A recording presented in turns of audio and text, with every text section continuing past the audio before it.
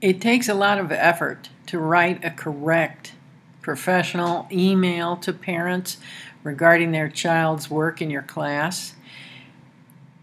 And sometimes it seems like I have to write the same email over and over. Well, there is help for this task from Gmail. And to start, we're going to go over to Settings, using the gear, choosing Settings. This time we're going to Labs. The lab we want is called Canned Response. We just want to click that, Enable. It says Email for the truly lazy. Love that. Okay, here's how it works.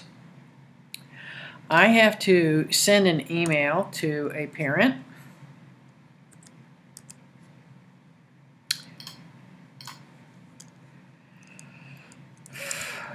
Missing homework in keyboarding class. Okay, I'm going to get rid of everything here because I have already written this email. Next to the trash can is the little flippy triangle that gives you more options. Canned responses. I can insert a canned response.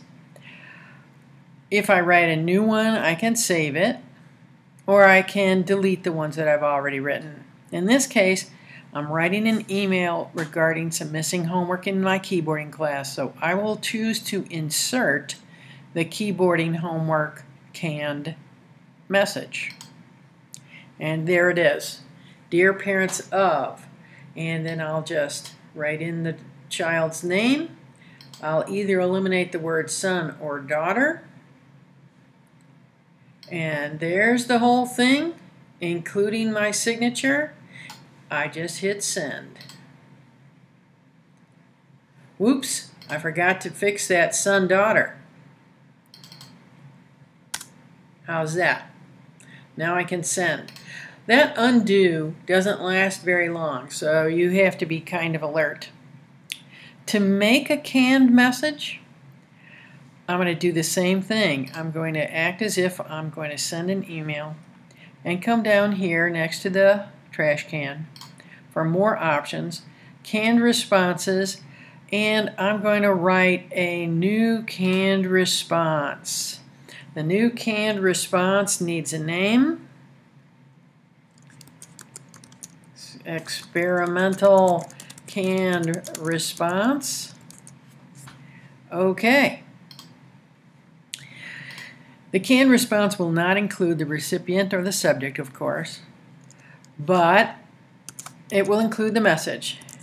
Dear parent of blank,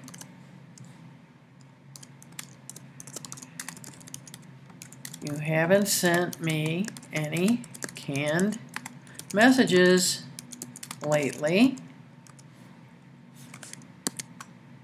and I might come down here and do some formatting, like maybe even add a little emoticon.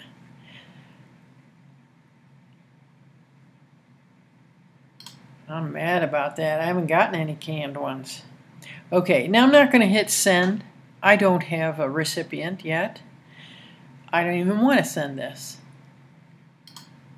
But I would like to save it so that it'll be ready for next time. So being careful not to go to insert, I'm going to go to save the experimental canned message. Right there. See the grayed out word save. Now that's going to overwrite my saved canned response. Yes, I improved it. So yes, I want to write my new one. Okay. I'm done now, and the next time that I want to compose an email message, if I want to insert that canned response, I just go up to insert this time, experimental canned. I got to be clicked in the right thing. That's something important to remember. Insert the experimental canned response, and there we go.